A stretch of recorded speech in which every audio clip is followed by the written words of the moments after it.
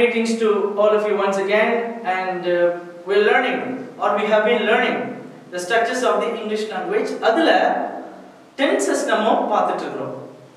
Tenses la yerkanave we learned, or we have learned future tense, future continuous tense namu kuda kathirukom. Future tense oda passive voice enna அப்படிங்கறத இன்னைக்கு நம்ம பாத்துறலாம்.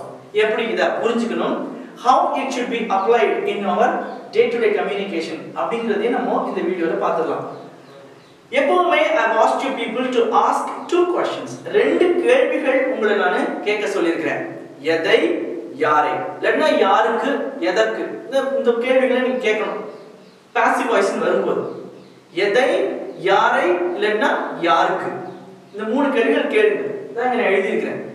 எப்படி இத start பண்ணனும்னு சொல்லியிருக்கிறேன். Future tense passive voice வரும்போது, பொதுவா passive voice வரும்போது ஐ நீ எப்படி ஸ்டார்ட் பண்ணனும்?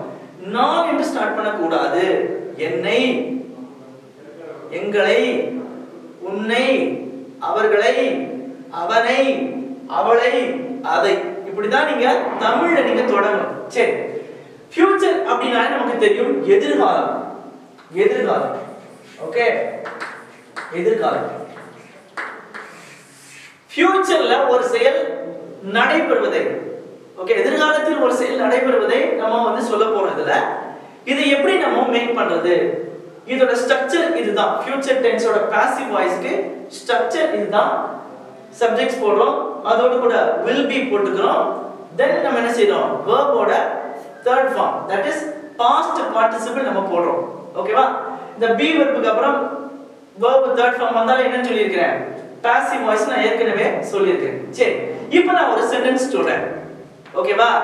மத்தவங்களுக்கு உதவு, நீ கடவுளால் ஆசீர்வதிக்கப்படுவ. எதிர்காலத்தில் யாராவது ஒரு நபர் உன்னைய ஆசீர்வதிப்பாங்க, யாராவது ஒரு நபர் உனக்கு இதை செய்வாங்க, இப்படி செஞ்சு விடுவாங்க, அப்படி செஞ்சிருவாங்க, இத வந்து அனௌன்ஸ் பண்ணுவாங்க, உன்னைய டிஸ்குவாலிஃபை பண்ணிடுவாங்க, உன்னைய தண்டிப்பாங்க. இந்த சப்ஜெக்ட்ஸ் என்ன பண்ண போறதில்ல, ஒரு செயலை செய்ய போவது இல்லை, மாறாக இந்த சப்ஜெக்ட்ஸ்க்கு தான் ஒரு செயல் செய்யப்படும். அதாவது ஒரு ஆக்ஷனை ரிசீவ் பண்ணக்கூடியவங்களா தான் யார் இருப்பாங்க, இங்க இருக்கக்கூடிய எல்லா சப்ஜெக்ட்ஸ் இருப்பாங்க. இப்ப நான் சொல்றேன், help others, help others, மத்தவங்களுக்கு உதவி செய்ய. you will be blessed by God, நீ கடவுளால் ஆசீர்வதிக்கப்படுவ. எதிர்காலத்தில் கடவுள் உன்னை ஆசீர்வதிப்பார். God will bless you னு சொல்லலாம், or you will be blessed by God அப்படினு சொல்லலாம். இப்போ நான் பை இல்லாம சென்டென்ஸ் நான் அமைக்க போறேன். அதுதான் இங்க சேலஞ்சிங் ஆனது. நம்ம எல்லாருக்குமே தெரியும், பை வச்சிட்டு வந்து நம்ம கண்டுபிடிச்சிரோம். ஆனால் பை இல்லாமயே இங்க இருக்கக்கூடிய அத்தனை வெர்பை நம்ம என்ன செய்ய போறோம், இப்போ சென்டென்ஸா கன்வெர்ட் பண்ண போறோம். அதை எப்படி அப்ளை பண்றது, நான் ஒவ்வொன்றுக்கு ஒரு தமிழாக்க நான் சொல்றேன். ஓகேவா? இப்போ நான் சொல்றேனே, ஓகே, கேன்சல்ட் அப்படின்னு இருக்கு. கேன்சல்ட், கேன்சல் என்ன அர்த்தம், ரத்து செய்யறது. இப்போ நான் சொல்றேன், இந்த ப்ரோக்ராமை கேன்சல் பண்ணிடுவாங்கன்னு நான் நினைக்கிறேன். எப்படி மேக் பண்ணணும், எதை கேன்சல் பண்ணிடுவாங்கன்னு, ப்ரோக்ராம். நான் நினைக்கிறேன், ஐ திங்க் ப்ரோக்ராமை, the program will be cancelled. எதிர்காலத்துல நான் இந்த ப்ரோக்ராமை கேன்சல் பண்ணல. சாயந்தரம் வந்தா கூட எதிர்காலம் தான், நாளைக்கு காலையில இருந்து எதிர்காலம் தான். ஓகேவா? ரிசல்ட் நாளைக்கு அனௌன்ஸ் பண்ணிடுவாங்க, கவலைப்படாத. Don't worry, the results will be announced tomorrow. எதை அனௌன்ஸ் பண்ணுவாங்கன்னு சொன்னேன், ரிசல்ட்ஸ். அப்ப அது ஃபர்ஸ்ட் வருதா, the results will be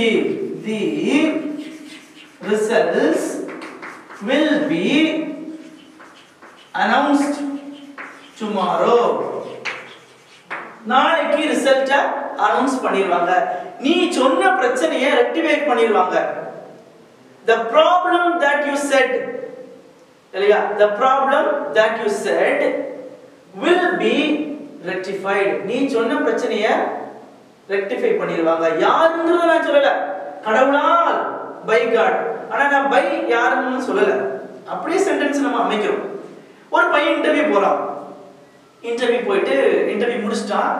அப்போ அவங்க இருக்கக்கூடிய HR மேம் சொல்றாங்க, HR சொல்றாங்க, நீங்க இன்னைக்கு வீட்டு போலாம் சார், உங்களை 2 நாள்ல கான்டாக்ட் பண்ணுவோம். We will contact you in 2 days அப்படின்னு சொல்லலாம். என்ன சொல்லலாம்? You will be contacted. You will be contacted in 2 days. அர்த்தம் என்ன தெரியுமா? நீ தொடர்பு கொள்ளப்படுவாய், நீ தொடர்பு கொள்ளப்படுவாய் அப்படின்னு சொல்லலாம். உன்னைய நான் சொன்ன மாதிரி உன்னைய கான்டாக்ட் பண்ணுவாங்க 2 நாள்ல. You will be contacted in 2 days. நீ இப்படிலாம் பேசினீன்னு வச்சுக்கோ, உன்னைய வந்து பனிஷ் பண்ணிடுவாங்க. இதுவே கடைசி முதல்மா வச்சுக்கோ. If you speak like this, you will be punished. அப்படிதானே? இப்போ ஒரு பையன் லேட்டா வரான், ஒரு நாள் லேட்டா வரான், ஓகே இட்ஸ் அக்செப்டட்.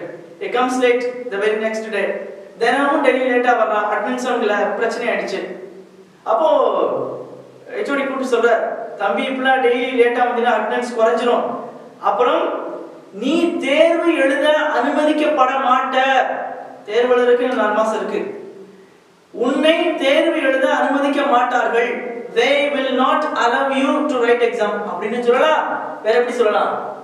எங்க எழுதுறேன், you will not be, okay, you will not be allowed to write exam, to write the exam. சொல்லலாமா? நான் இப்படி பாக்ஸ் பண்றேன், சொல்லுங்க தெரியும். You will not be allowed, நீ அனுமதிக்கப்பட மாட்ட. யாருங்கிறது இங்க நான் சொல்லல. இது ரிட்டன் இங்கிலீஷ்க்கு உங்களுக்கு ரொம்பவே உபயோகமாக இருக்கும். இங்க பாருங்க, ரூல்ஸ் மீறினா உடனே டிஸ்குவாலிஃபை பண்ணிடுவாங்க.